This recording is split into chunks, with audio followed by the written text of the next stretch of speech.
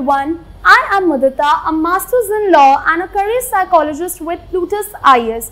Over the last few videos, we have talked about the UPSC syllabus, about the UPSC content, optional subjects, everything. Today I'm come up with some interesting and some motivational topic. Now I want to ask you one thing. Why IAS is considered as one of the powerful, prestigious services in India? What happened if amazing, some ethical, deserving candidates hold these prestigious positions?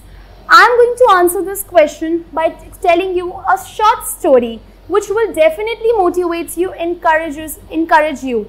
Now, what happened in September 1994, there was an outbreak of plague in Surat. Surat is a city in Gujarat.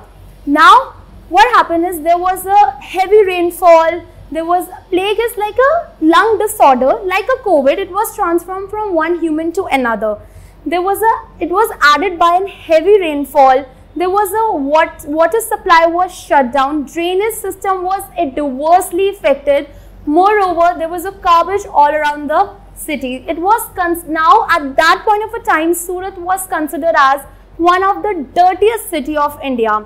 Within 3 years, Surat became not only the cleanest but also the greenest city just because of one person, just because of the efforts of one person and his team, that is S.N. Rao, shortly known as Rao Saab.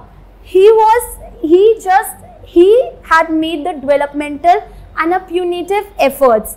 Now, more efforts, he just have not only monitored the situations by himself, but come up with the efforts जिसने सूरत को 3 साल में India की cleanest city नहीं बल्कि world की one of the cleanest city बना दिया. ये journey from SN. Rao to Rao साहब डेफिनेटली इजी तो नहीं थी.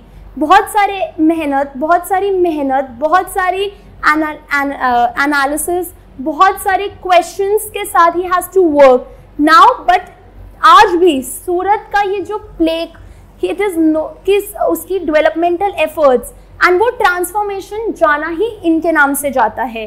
So this is what I want to explain you. जब our country is occupied by our country is like served by an amazing, ethical, deserving candidates, what happened is our country transformed. This is the real power of an IAS, IPS, IRS or any other civil servant. Thank you.